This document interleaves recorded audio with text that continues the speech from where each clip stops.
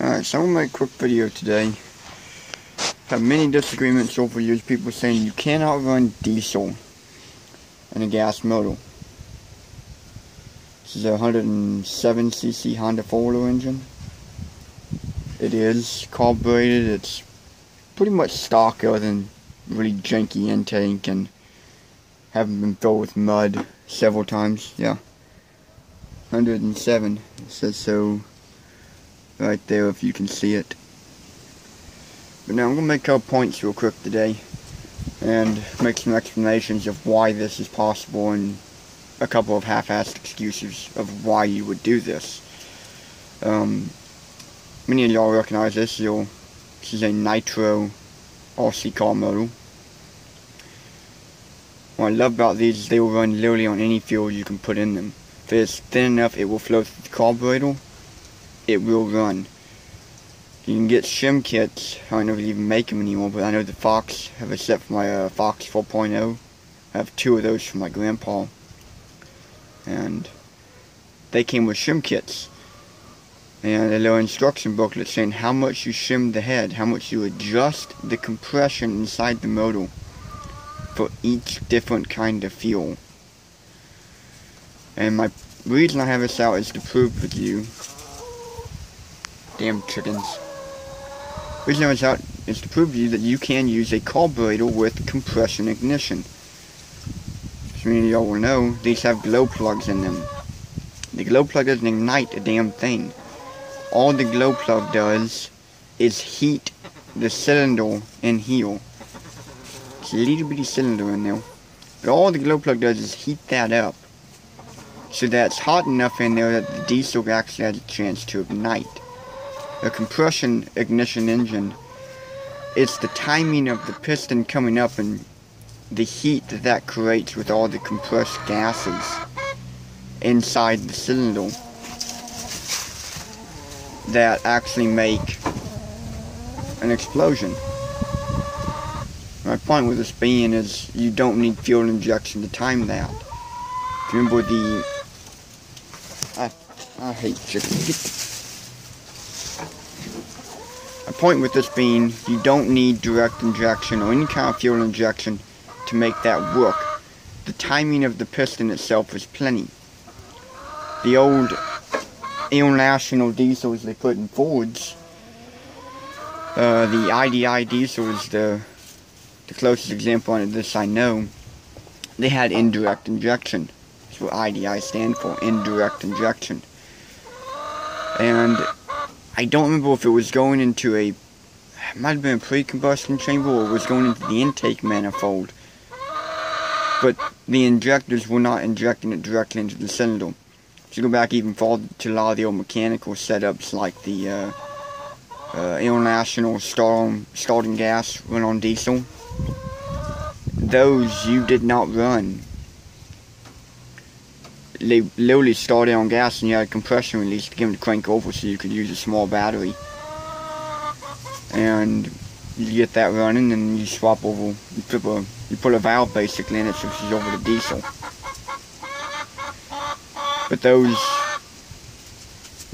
I believe those were actually injected, mechanically injected, or possibly even carbureted diesels, where the diesel just went into the intake manifold and was drawn into the cylinder the same way it would be on a gas motor. So that's the reason I pulled that out, is just so I can make the point of you do not need fuel injection for a diesel to run. And also, another point I intend to make here real quick. My camera will align where I want it to, and not just fall over. That's probably going to fall. Alright. If I move the camera, where can I put you?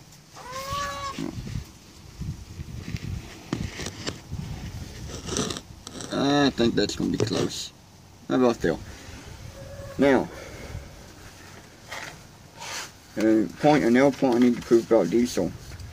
It will burn with a match or a flint or anything like that, with one condition. You gotta get it hot first. So, I see no difference in the quality of flame from that match to this propane torch.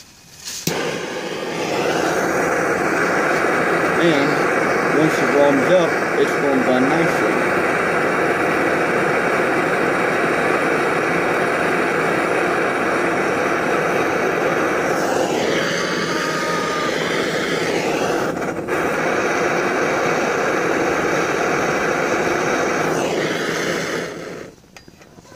Alright, there she burns.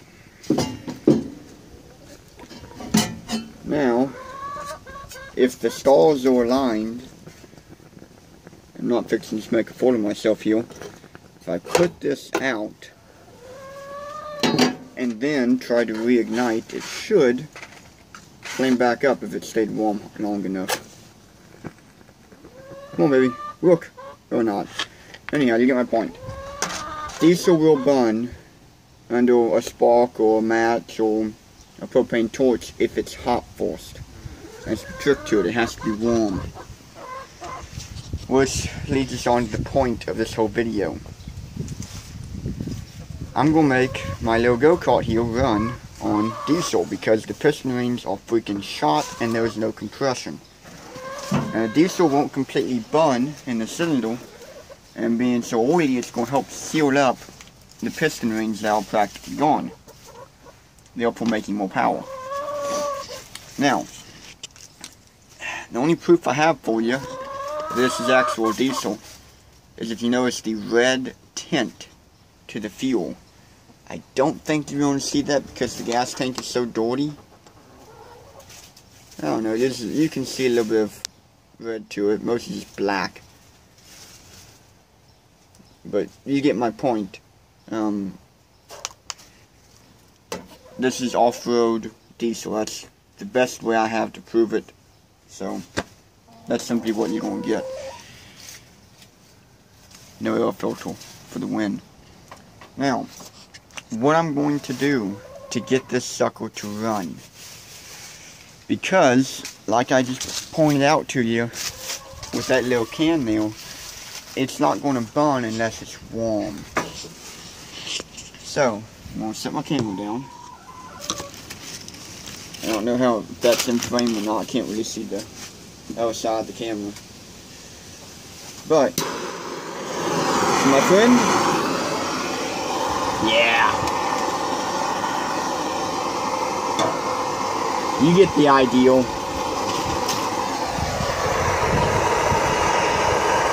You get the idea. This thing got glow plugs to warm it up for me. So I gotta do so manually. So I'm going to turn this off and I'll wait a few minutes just to get this sucker nice and toasty. And I'll turn the camera back on and we'll fire it up. Alright. I've heated the motor for about 5-10 minutes now. It is hotter than I want to touch, which means there's an operating temperature. And we're going to try and fire the thing up. So, as you can still see, there's still a nice red tint there. I haven't done anything sneaky like change the fuel out. Yeah. There is still a spark plug. It's not compression ignition. And we're going to try to fire this fucker up.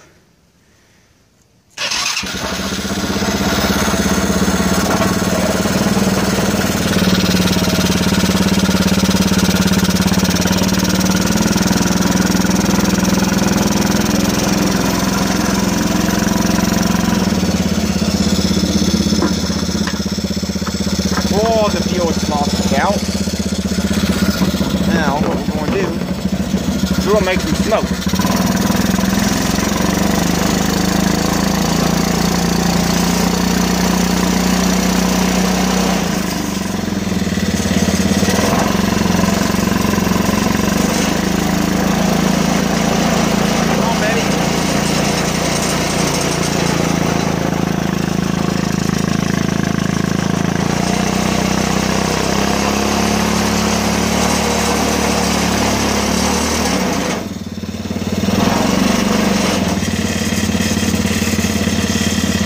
Get the idea. I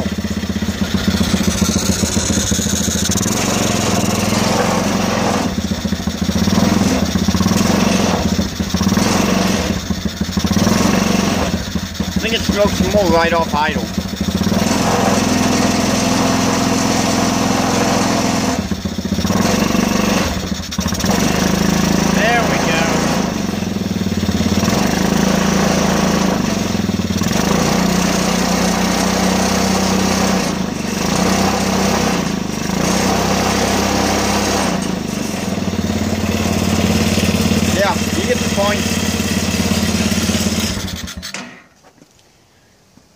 So, there'll be a gas motor run on diesel. Trick to it is, heat the sucker up. And yeah, that about sums it up.